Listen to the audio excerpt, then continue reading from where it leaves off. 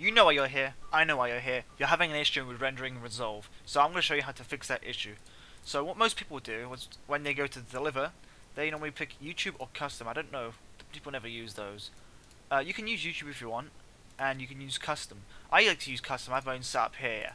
But basically, your issue, you're rendering, halfway through rendering, and it crashes. The program just closes. Sometimes you get an error message, sometimes you don't. But here, you got all your settings set up, and you're like, why does it crash? So, it's actually the MP4 format, yeah?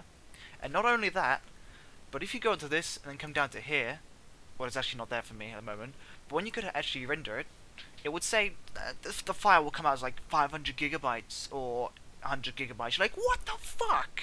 So don't use MP4. If it's crashing for you when using MP4, don't use it. You can use AVI, though AVI would not recommend because Windows cannot run AVI. I don't know if that's true or not, but it did not work for me. My friend said it should work, but it didn't. And not only that, but YouTube found it hard processing.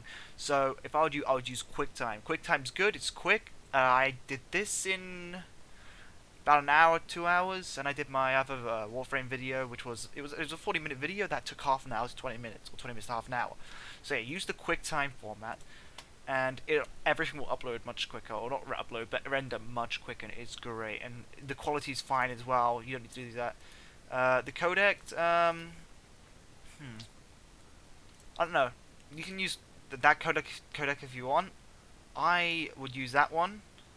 That's definitely the best one to use. Yeah. So use that codec. If not, if these don't show up, I think it's use Grass Valley. Because when I originally did this, only 3 popped up. So yeah, use Grass Valley if those 3 only pop up. If not, use this one. That's the best format to go in.